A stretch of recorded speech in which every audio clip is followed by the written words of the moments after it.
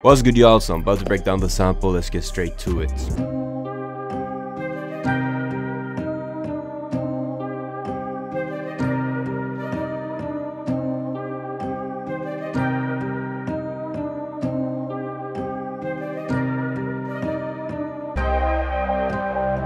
Alright, so here's the FLP. We got like 4 sections in it, so I'm just gonna start off right here, break down the initial idea. So the first sound I added was this pattern right here.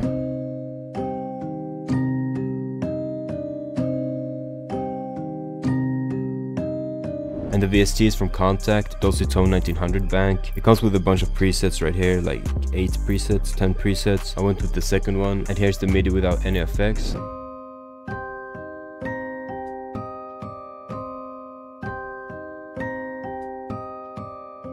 So basically it's just a 2-bar loop, so I'm gonna delete all of this right now and try to explain this a little bit. So this is the C minor chord without the top note. This right here is a C minor chord without the middle note. Made it go up to the A sharp and then made this little descending melody right here.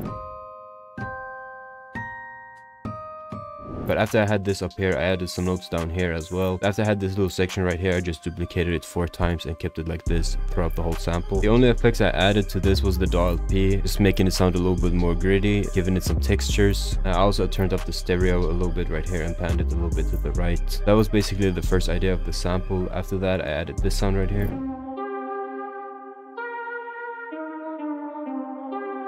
That preset is from Analog Lab. It's from the bank that I've been working on. It's called the Runner preset. So there's the pattern.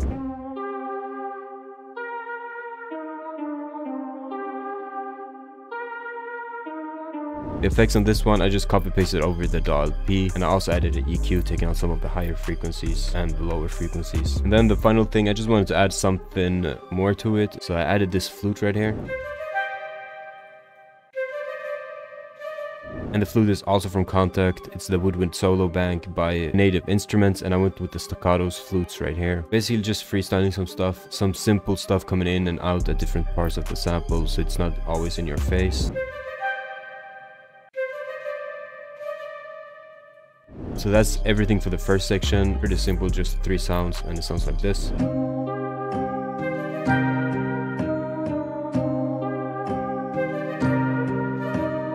For the second section, I start off with this sound right here, and it's just the original melody but pitched up 1 octave. Instead of just pitching up the audio file, I went back into the Contact and pitched it up right here, and now it sounds like this.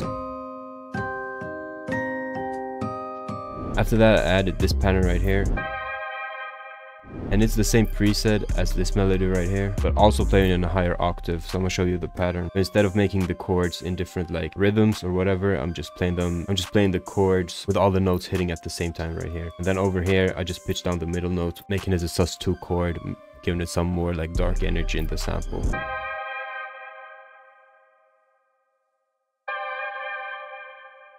After these 2 sounds, I added a bass line, and it's kind of a gritty bass, and it's also from the Analog Lab, from the bank that I've been working on. It's called Crooked Sub Bass, and here's the pattern. It just follows the root note, goes up to the A sharp right here.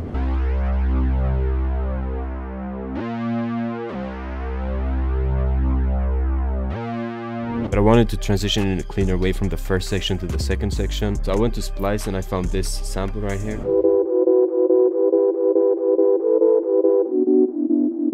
I just dragged it in right here, pitched it up 8 semitones, time stretched it to fit the BPM. Then I chopped it up, and now it sounds like this.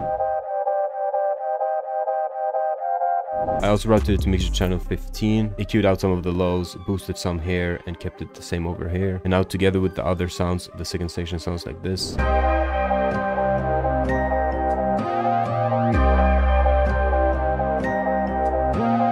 And the third section is pretty much the same section. I just removed these fast synths.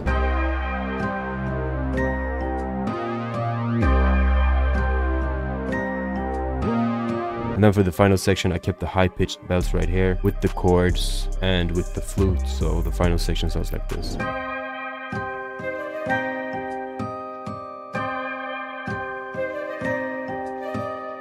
After that, I just added all the stems at the end right here, exported everything to a new WAV file, routed it to mixer channel 20. I didn't add any effects, I just turned it up right here at the mixer to make it louder, and here's the final sample.